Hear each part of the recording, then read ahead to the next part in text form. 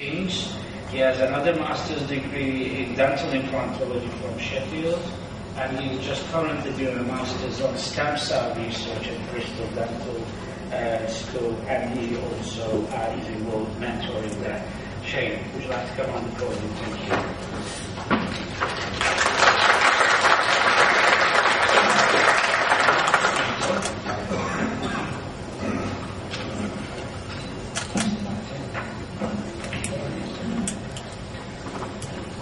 I know that most of you don't actually do the connective tissue graft for implantology, and really I'm here as an evangelist to say that it really works better than most people's implants do without. And so, the system has been around for a very, very long time. In truth, it's been reported since 1980 by Langer and Kalagner. And what connective tissue was really going to be doing in periodontology was correct periodontal recession sites. It's to increase the volume of tissue at recession site and exposed root surfaces. It would convert thin gum phenotype A into thick gum phenotype B. This is a phenotype of gingiva that does not recede. So, in periodontology, we would have our recession area up there, and there would be a conventional relieving incision system done here to move the flap away, expose the root surface, plane the root surface, leaving all of the incidental papilla. Connective tissue would be taken out of the palate, and it would be fixed at a tooth. Now, this is a certain sort of trapeze effect for the suturing to actually hold that connective tissue very well in there. Then the flap would be coronally advanced to cover the connective tissue and stop it from slopping. But the important part was you had a tooth. Now, this is a 24-month follow-up on this patient. It is actually, for most people, a very perfect result for a sensitive root surface. But it all depended on whether you were able to keep that connective tissue in place. That is different suturing technique from what is conventionally used in periodontal surgery. Very important in the periodontal surgery was this advancement of the flap. It's called coronally advanced now, and you've got to hold it in place. The effect of the buccally coronally advanced flap is that you actually move the mucogingival junction coronally. You will decrease your width of keratinized gingiva. There is conflict as to how much width of keratinized gingiva you require, but the accepted idea is that you require a residual amount of 2 millimeters. So, the whole idea of the connective tissue was that it's a thick biotype and it resists recession. The wonderful thing about thick biotype is that you can't see your implant and you can't see the actual crown margin, and it helps to maintain gingival morphology. It is shown that if the baseline tissue thickness of your implant was great, then that volume seems to resist all sorts of mucosal recession around your implant. So, the importance was that you need to keep the connective tissue in place if you want to make use of those benefits. Very hard to keep it in place because in periodontal surgery you've got a tooth to play with. When you're talking implantology, you haven't got any tooth at all, and you're going to get sloppy. And I've had enough sloppy, and so I've developed suturing techniques. The washing line, 2 years ago, I talked about it. You've got a perio situation, and you're going to lose a load of teeth.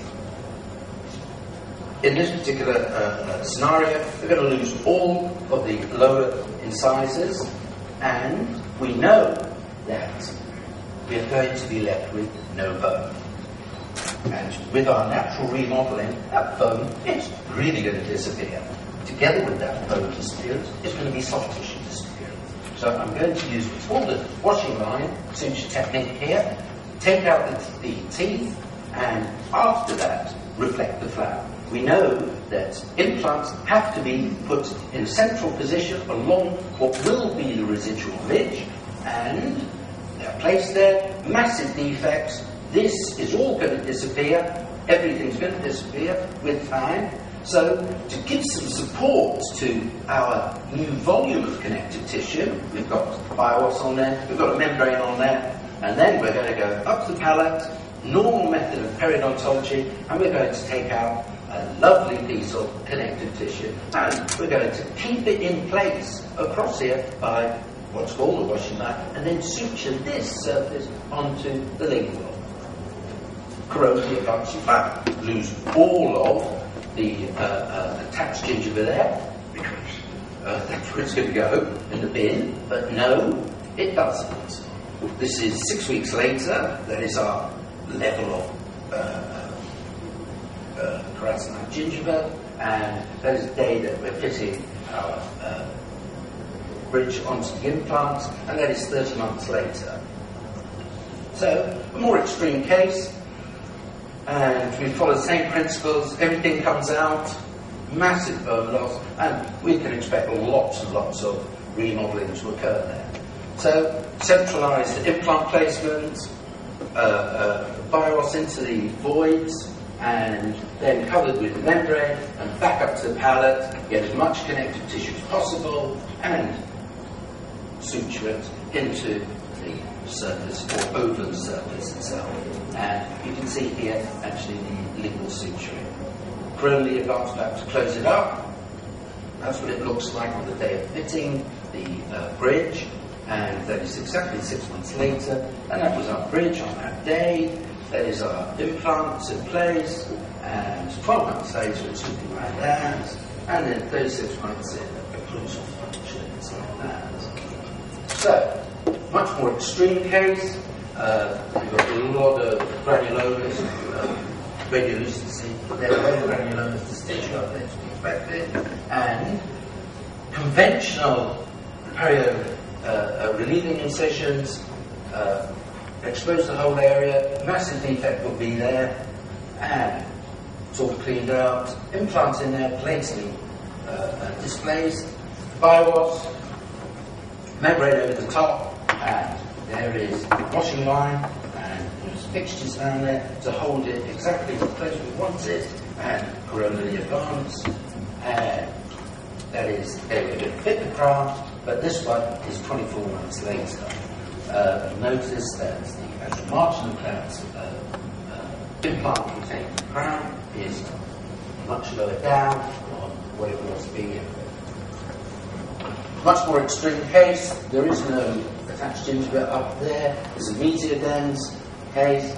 Mesiodens, together with the other impacted teeth, removed, massive defect. There was no keratinized gingiva there. After the implant is in, bios down the side, and membrane over the top, and again, washing line along there, fixation into there. Coronally advanced flap, and that is 24 months later. Okay? There was no tissue there. You have created a width of keratinized gingiva.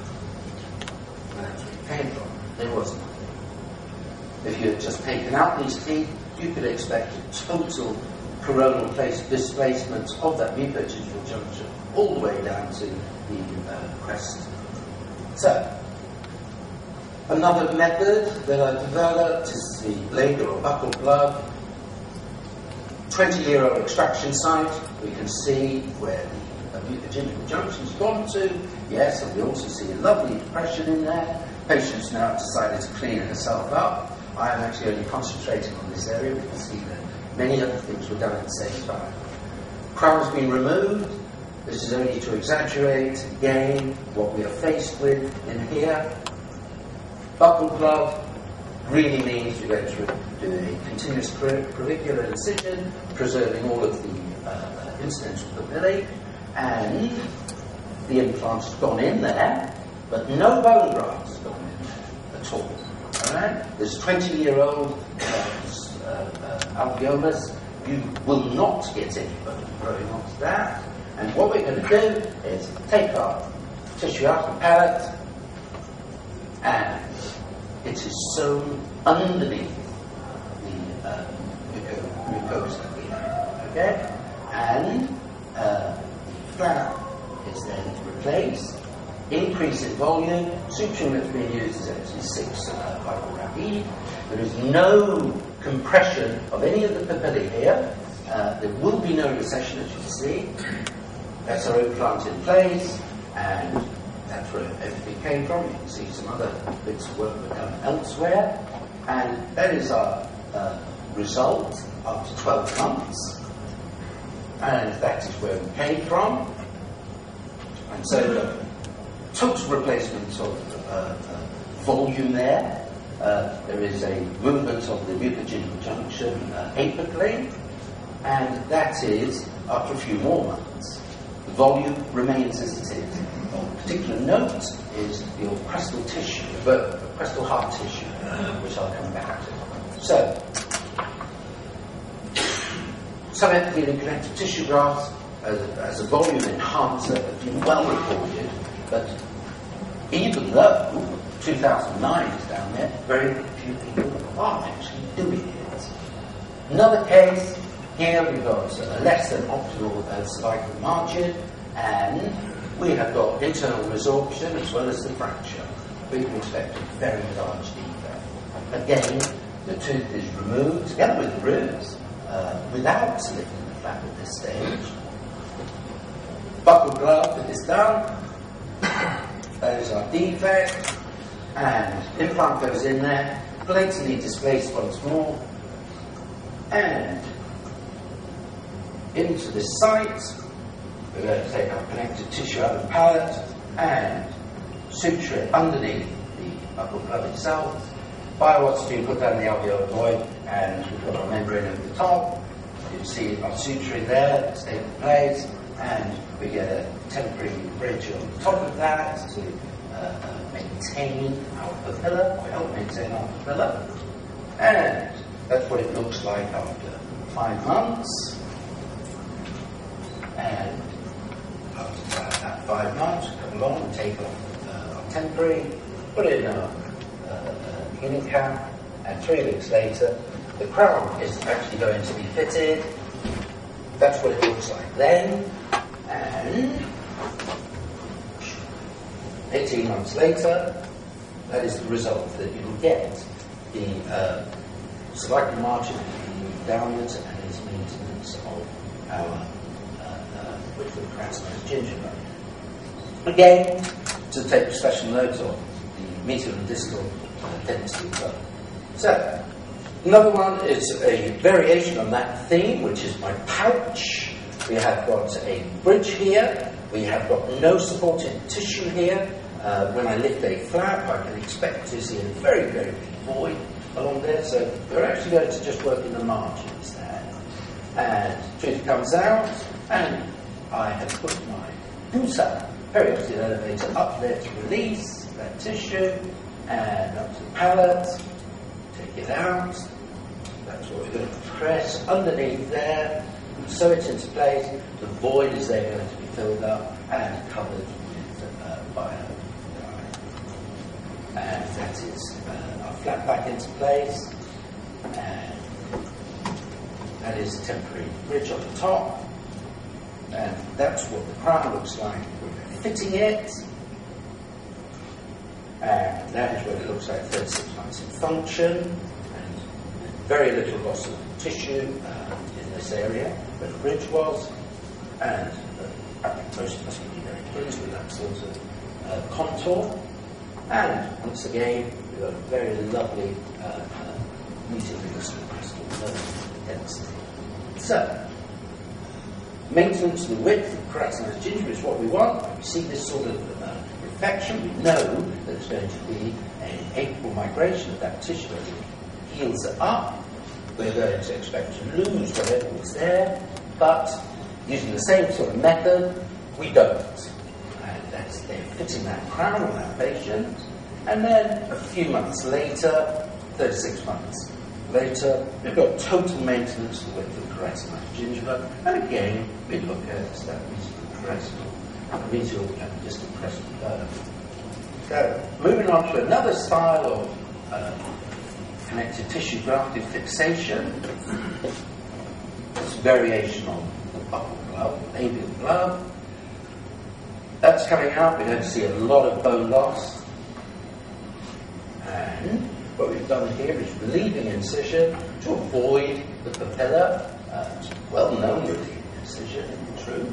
That's the sort of defect we've got. The defect is more exaggerated. Looking at our two implants up there. But already you can see that connective tissue has been put underneath and secured in the buccal flap. And that's what it looks like just before I'm going to put in my xenograft and cover it with membrane. There's membrane in place, and you can see here our connective tissue, and everything is put back in place with no great tension on any tissues. And a temporary bridge is put in there. 6 weeks later, that's what the temporary bridge is looking like. And so if we go back to the beginning, what we're interested in is this width of keratinized gingiva, and that's what we get at 6 months with the temporary bridge. Lovely width of keratinized gingiva. It is a super recession case, so this is real thin gum phenotype. The implant's been uncovered, healing caps put up, and day of fitting our bridge, it's looking like that, and that is what we get at 12 months, and those are our implants in place. So it is this that we maintain for easeful hygiene and to resist that. So, another very nice one I find is to deal with a former perio patient susceptible to recession, thin gum phenotype once again, lovely depression, and that is our radiograph to begin with. Tissue out of the palate. Notice that there's always thick tissue to the palate in all of my cases, and the implant has been put in there in a crystal manner. The healing cap has been put on, and the crystal tissues have been adapted to the healing cap, not to affect this area of the gum. An incision is made there, and that is passed underneath, and it's sealed. And there's our implant, and that's what it looks like after 5 minutes, and that's it just on the day of fitting the crown that's coming in. There's a very nice photograph to show our increase in volume, and again, notice that increase in volume, and notice recession areas, and here we want to be resisting everything that's happening on those other teeth. And 12 months later, that is what we've got. We've still got our receded areas. Nothing is actually happening to our implant crown, and that is our marginal tissue. So, increase here in volume, there is no more depression at all. Same sort of case, perio case, going to get one, and we are going to do just a crystal incision into that area, secure the crystal incision around the healing cap. Here, this is just to show how far through we can go with the periosteal elevator to introduce our connective tissue and then suture the ends together, fit our temporary bridge, and then 6 months later it's looking like that. Beautiful width of keratinized gingiva. Remember where it came from? And 18 months later, it's looking like that.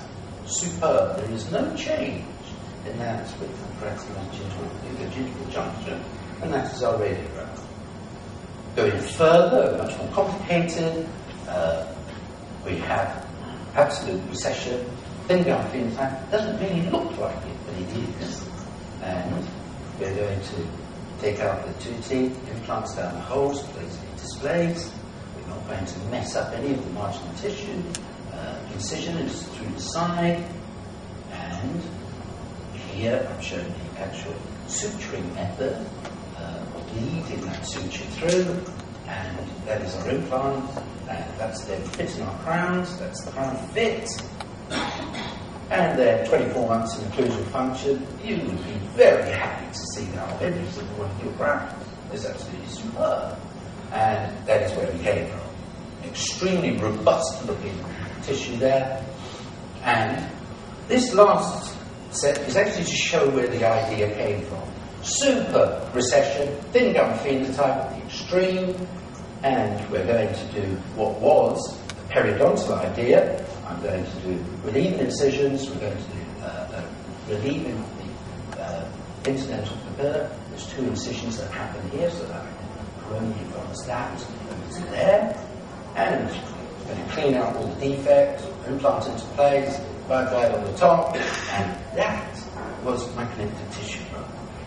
Not very good. Expect some sort of dislodgement of it, but maybe it didn't. We've got some interesting thickness there. That is the day of fitting it. We always expect some sort of gingival rebound in a healthy situation, thick gum phenotype, and well, yes, 12 months later it's that. We still got this super recession, and that is our crown, that's implanted at 12 months, and we've got a special test there to show that increased width of KGT around dental implant is associated with a lower mean alveolar bone loss. Very lovely data to read. All of the radiographs that I've shown have shown that lovely connective tissue and the lovely crestal bone that is in association with it. This is 72 months in function. There is no sign of any recession on that activity. And that is the and that is the bone at 72 months, and that is what we want to see. There is no recession. So, all the work's done by pearl-coated ceramics, and for anybody who's interested in the methods of that fixation, there is a set of papers.